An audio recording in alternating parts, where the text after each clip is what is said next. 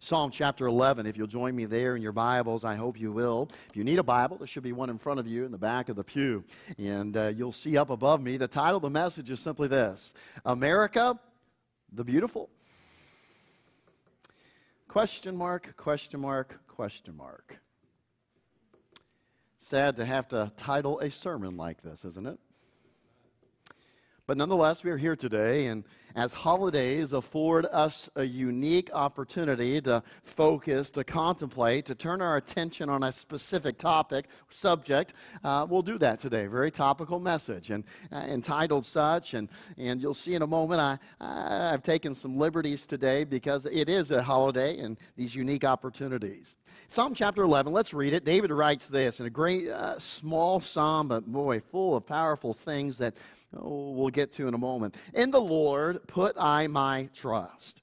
How say you to my soul, flee as a bird to your mountain? For lo, the wicked bend their bow. They make ready their arrow upon the string, that they may privily shoot at the upright in heart. If the foundations be destroyed, what can the righteous do? The Lord is in his holy temple. The Lord's throne is in heaven. His eyes behold, his eyelids try, and the children of men. The Lord trieth the righteous, but the wicked, and him that loveth violence, his soul hateth. Upon the wicked he shall rain snares, fire and brimstone in a horrible tempest. This shall be the portion of their cup. For the righteous Lord loveth righteousness. His countenance doth behold the upright. This morning, I said I've taken some liberties. Here's what I'm going to do and what I'm going to share with you. I've never done this before to my short-term memory that I remember, in my short-term memory, right?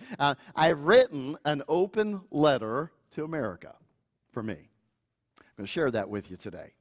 And as an introduction to this message, here's what it says. Dear America, as many of your citizens know by experience, it is never easy to stand by as a solemn observer as a loved one suffers through the agony of disease or endures the continuous, often slow strangling blows of the deathbed. Broken-hearted and helpless seem totally inadequate inadequate words for the expression of what the heart feels when one we love deeply and strongly suffers in this way. I feel that way today and have for some time as I gaze upon our beautiful, or once beautiful, country. To be sure, America still retains some of her outward beauty as displayed across her gorgeous landscape, but the settled and quiet beauty is deceiving. For the heart, the soul, and mind of America is churning inside, diseased and headed for complete and utter ruin at the hands of a corruption we have allowed to infiltrate this country for far too long. As the body of a loved one, riddled with disease, tosses and turns as it writhes with the pain and havoc wreaked by disease on its way to sucking the very life out of the one we love, so are we witnessing the progressing demise of America today. Our nation is filled with insensible violence, protest against the very people protecting us, anger and hate, disdain, murder, and irrational self-mutilation. Is this really the land of the free and the brave? Is this what our forefathers suffered and died and bravely worked tirelessly to establish? I cannot and do not believe it. We have lost our secure moorings. We have wandered away in the sea of ambiguity and self-serving ambition. We have tossed the oars, the rudder, the compass, and the capital C captain overboard. And we wonder why we are not further along in our pursuit of the American dream in this experiment called America. We wonder why we are no longer free, but slaves to our own inability, our own ignorance, and our own failed attempts at a solution to all our ills. We have turned into the very thing our founding fathers escaped by boat, as they took a perilous journey to come to a land that offered freedom and an escape from tyranny and an overreaching government. We have departed from the path and direction of our founding fathers that they set us on as a nation. And like a person who leaves a path in a forest and subsequently gets lost and hopelessly turned around and eventually, disappointingly, comes back to where they started with much pain, exhaustion, and despair, America, we find ourselves back where we started, worse off for the circular journey we have embarked upon. And all along the way, we have bought into, subscribed to hurtful, harmful, and dangerous ideas and beliefs derived from the sinful and deceitful hearts of people within and without this nation, having applied them with a broad brush upon our nation, causing unimaginable damage. I agree with the patriot Nathan Hale when he said simply this: I greatly fear some of America's greatest and most dangerous enemies are such as think themselves her best friends. Politicians, those in the media, so-called think tanks, the self-erected movers and shakers of this nation, and others who claim to want the best for America. But like the quack doctors who bled our first president to death in the name of the most advanced science and medical wisdom, America, you are being bled to death, morally, spiritually, physically, by those who claim to have your best interest at heart. What are your symptoms? What does the feeble presentation of you, America, look like today? Some might say you are the picture of progress, that we are presently going through. What we are presently going through is but the birthing pains of a new and better nation, one in which every wrong is righted, every person feels like they belong, all are equal, cared for, and valued for who they are as never before. But beware, America. It can be said that to the uninformed ear, the cries of the birthing bed and the cries of the deathbed are sometimes indistinguishable. Many Americans have bought into this erroneous view of our once great nation, thinking that the current pain is the necessary path of progress and future peace. But their eyes are closed. Their minds are numb. Their heads are in their sand. Their hearts are past feeling. They are blind to the reality that what they see and what they hear is a nation on its deathbed. What we see all around us is our nation. In our nation is not the pain of progress, but the depths of digression and decay, deterioration. We are neck deep in the quagmire of failed policies, painful politics, and the practice of everyone doing that which is right in their own eyes. America, your symptoms are many, your ills numerous, but certain ones consistently rear their ugly head, and thereby solidify and secure the disease's stronghold on America. The sickness became apparent when several decades ago, America, you killed prayers in schools in the public square. We then subsequently did our best as a nation to remove God. We distanced ourselves with new verdicts and new decisions and new rulings that deemed the Ten Commandments, even the Ten Commandments, as religious rhetoric not wanted in our nation. Though the very same U.S. Supreme Court issued a decision in the 1800s that said that the Ten Commandments are good for our nation, should be displayed in our schools, and should influence and impact the character of our children. But not today. Today, modern America is systematically setting about to kill faith in God. As we have even witnessed our freedom together in worship as we see fit, threatened and taken away of late in the name of public good. America, for far too long, you have killed our young in the name of personal rights and freedom and self-determination, personal choice. We discard our unborn, though living, future citizens with the trash of our everyday lives. No more wanted than a piece of useless and pointless trash. We are nearing an average of 800,000 babies murdered every year in the past few years in this nation. It is no wonder that the value of all life in America is the cheapest it has ever been in the minds of her citizens. America, you have killed marriage. You've taken the sacred institution from its God-given place of honor and reverence as the union between a man and woman for life and have relegated it to a cheap, easily dissolved civil contract between anyone of any sex or immoral lust that wants it. As one preacher recently so wisely put it, what happens to the original when any counterfeit comes along? It cheapens it. It devalues it. It erodes its standing. In America, marriage as God designed it is practically dead, if not on life support. America, you have killed personal responsibility, especially of that to God. To be held accountable is no longer what we practice. Dismissed with the emphasis on being who you are and doing whatever you want to do at all costs without regard to the consequences. We have taken and applied to our culture some of the ridiculous parenting methods that were pushed in the late 1900s, in which we were encouraged to cater to children, to their fleshly tantrums and demands. When we were told to spoil the child, not discipline them. Give in to their demands and fleshly fits so that we don't damage their ego or hurt their self-esteem or stunt their growth into adults.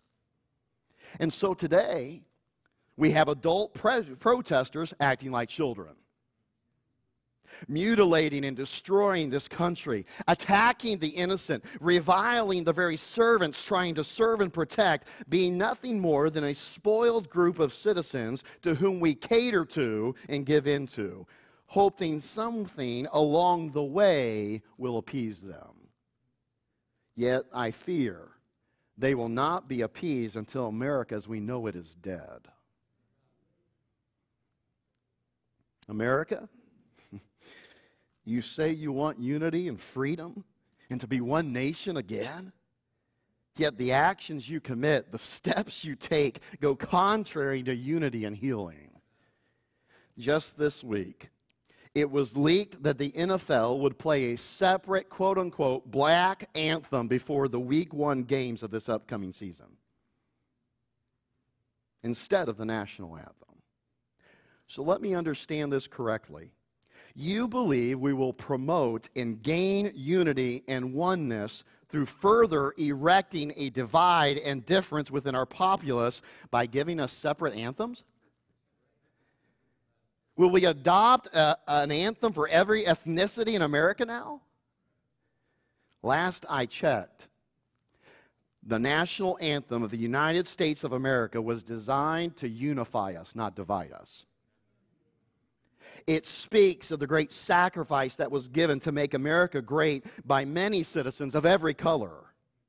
It represents what we want as a nation, though not necessarily what we are. It speaks of the unified dream and hope of all Americans, regardless of our ethnicity or nation of origin. It speaks of the sacrifice of so many through the years and our renewed commitment to fighting for the once great nation to ensure her freedoms and her preservation, all while confirming our trust in God as the one who must watch over her and protect her. But now, even this once revered expression of the true American dream is being reviled, disrespected, cast aside, and used as a political pawn. America, you are sick, diseased, and close to the point of no return.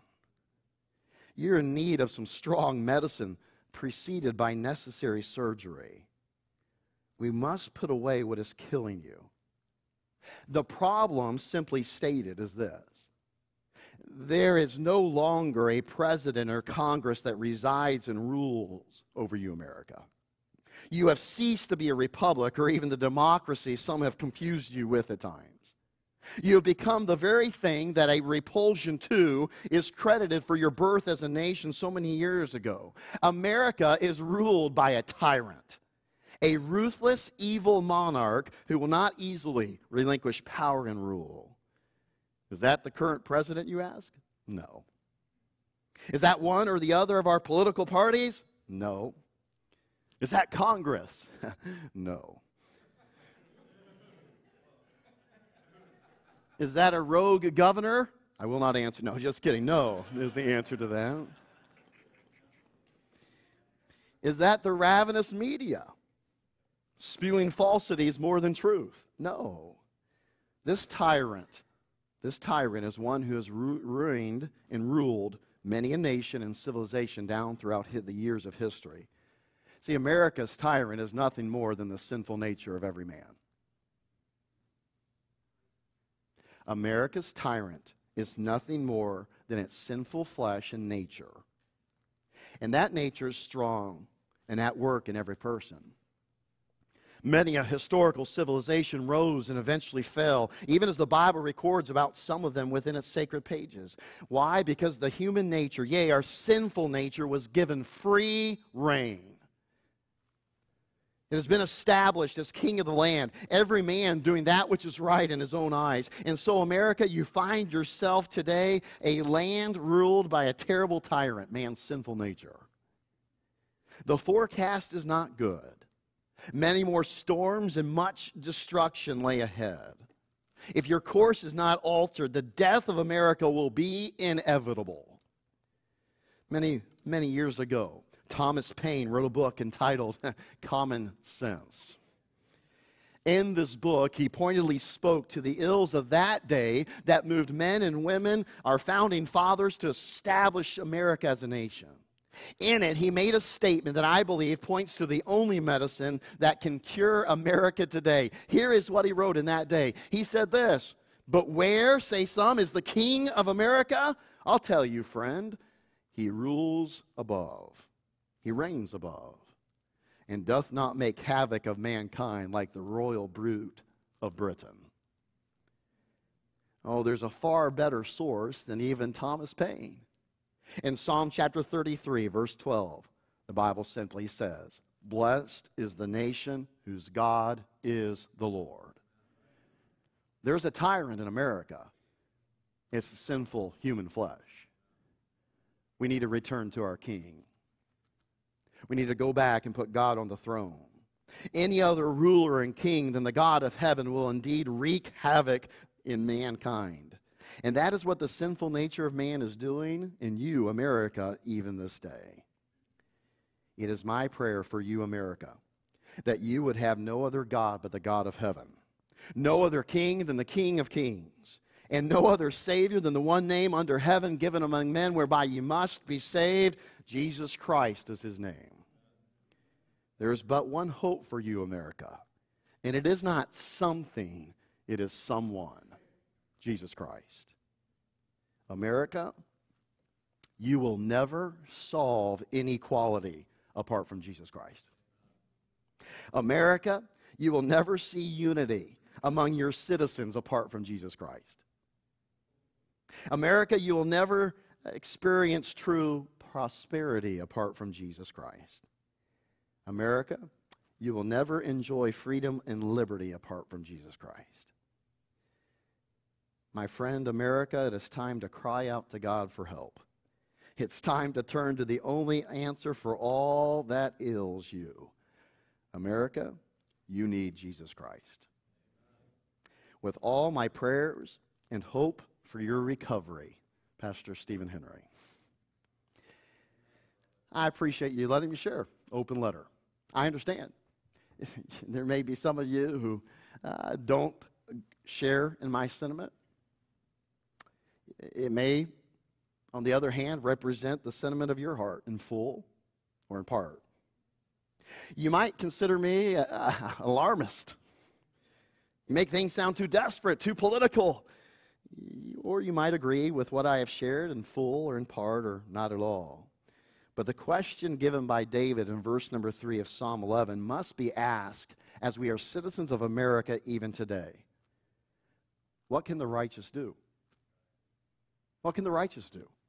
What can those who are saved and believers, what can they do in the face of this? Should we flee to the mountains? That's what verse 1 says. Flee to the mountains. There was a church member who was joking with me about what's going on in America, and they're like, so when you were out west, did you find any place that we might be safe if we have to go to? We haven't had to go start a colony. I think that's been tried and failed. But anyway, go start something out here. Do we flee? Do we run away? Do we just kind of hide? I mean, do we just kind of protect and do? That's our response. Should we hide our heads in the sand, pretending it isn't as bad as it really is?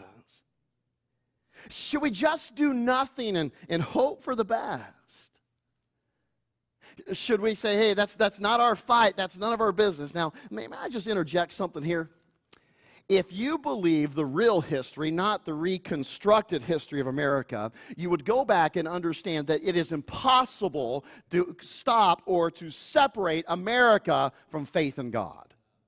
So therefore, if you tell me as a Christian, now listen, Christian, be quiet. You ought not to speak up. You ought to stand up for freedoms and liberty and the demise of America. You ought not to do that. That's not our fight. You need to just stick to the faith. May I tell you, America and faith is inseparable. It was started on faith. Founding fathers that trusted in God. My friend, it's just like offering me water but separating the H from the O. Here's the O. Wait a minute, that's not water.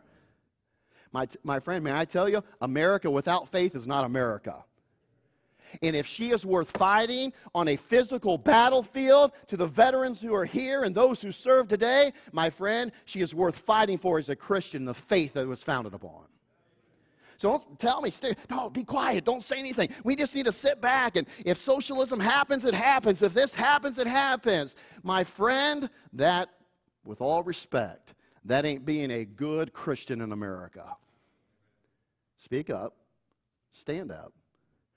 Because, my friend, when you and I defend the faith, we're defending what America was founded upon. David said, if the foundations be destroyed, and my friend, I'll tell you, the foundation is crumbling. So what do? How do we work hard at restoring it and getting back? Well, in response to that question, we see that there's a call that echoes out to every believer this morning on this July 4th weekend, a call that has not changed, whether it be to the believers in Israel at the time when they were going away from God too. It remains the same. May I put before you that we are called to a constant remembrance and continual action. See, David starts with this idea of constant remembrance. In verse number 4, he tells us to do this. Remember, the Lord is still on the throne. The Lord is in his holy temple. The Lord's throne is in heaven. I am encouraged by this, aren't you? I know we're in a political year in which there's a big election and so forth, but I am encouraged by what this verse tells us, because here's literally what it's saying. The throne of heaven that God sits upon will last well beyond the halls of Congress and the desk in the White House. He's still on the throne. He will always be on the throne. He and his rule is everlasting. America and her human rulers will someday cease to be what they are today. But his rule is everlasting. So David encourages his own soul as he encourages you and I today. Trust in the ruler, God of heaven, the ruler of every age and of all time. Look at verse 5 and 6. Notice it. The Lord trieth the righteous, but the wicked and him that loveth violence his soul hateth. Upon the wicked he shall rain snares and fire and brimstone and a horrible tempest. This shall be the portion of their cup. Verses 5 and 6, they remind us or tell us to remember that the Lord is still the judge of the whole earth. He sees all. He knows all. He will make all right in his perfect timing. We may lose the battle for America, but we will win the battle for the world in righteousness. Why? Because we are on the right side. So keep fighting. Don't despair. Judgment is guaranteed. All will be made right. So just remember, he is still the judge of the whole earth. Verse number 7. For the righteous Lord loveth righteousness.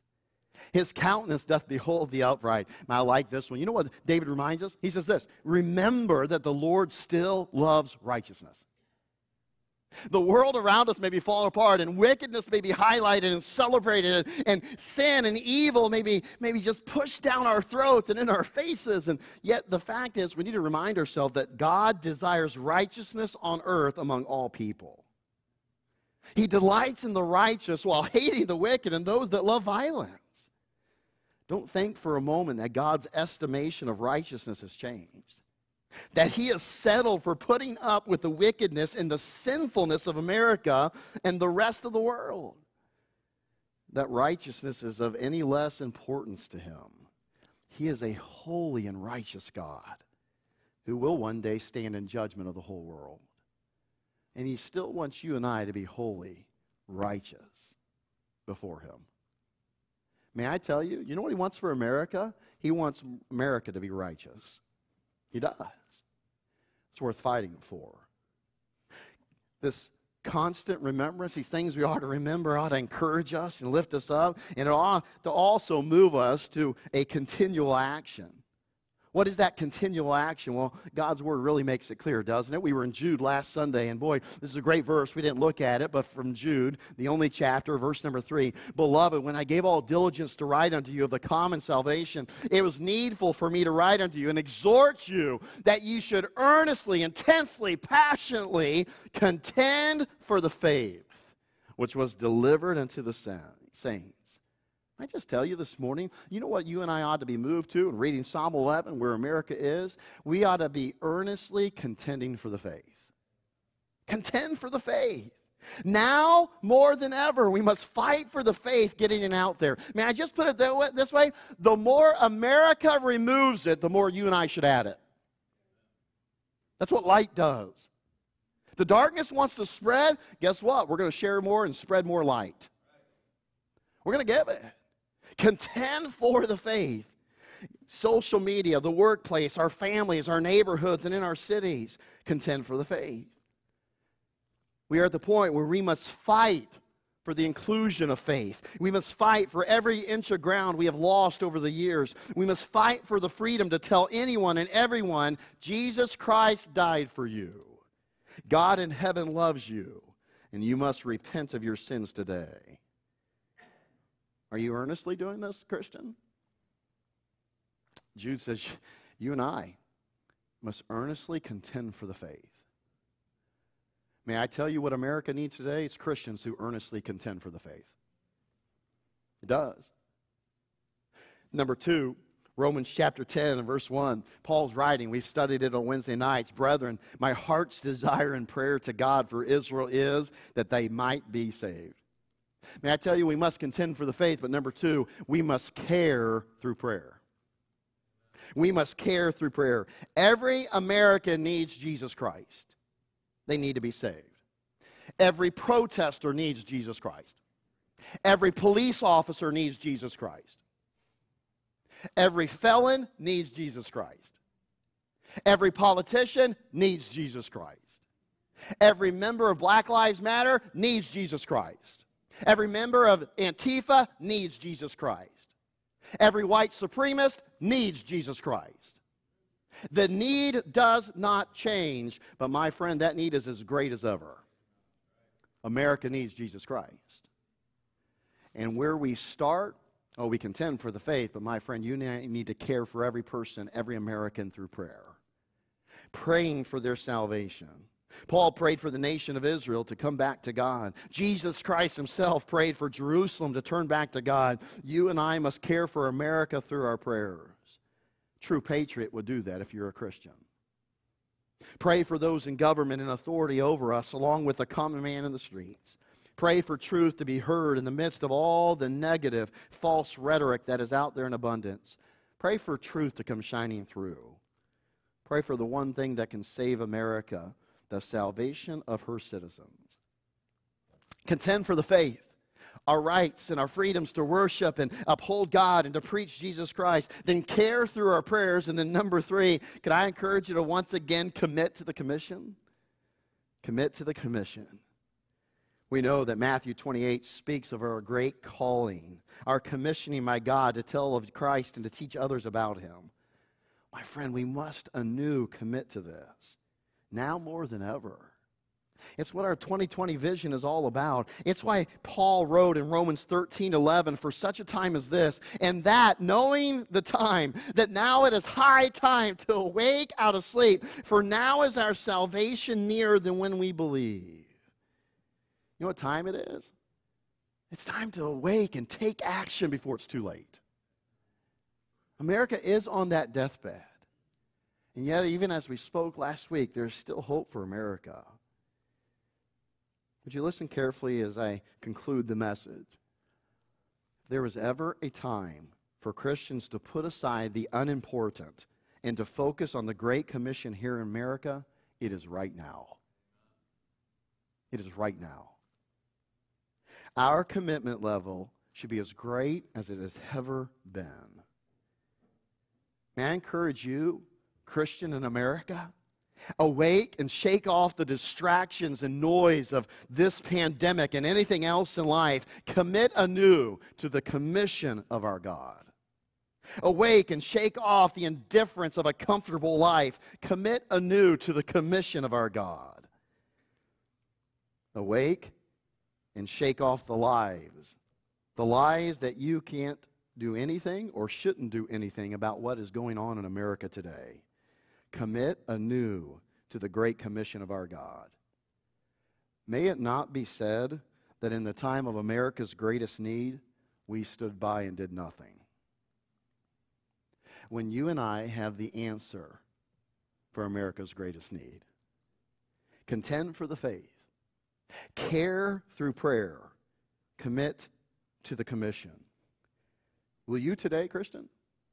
Because I want to tell you something. Those of us who are older, those of us who've studied history, you might remember a poster that says, America needs you, or Uncle Sam needs you. May I tell you today, Christian, America needs you. You're the hope. Contend for the faith, care through prayer, and my friend, commit to the commission.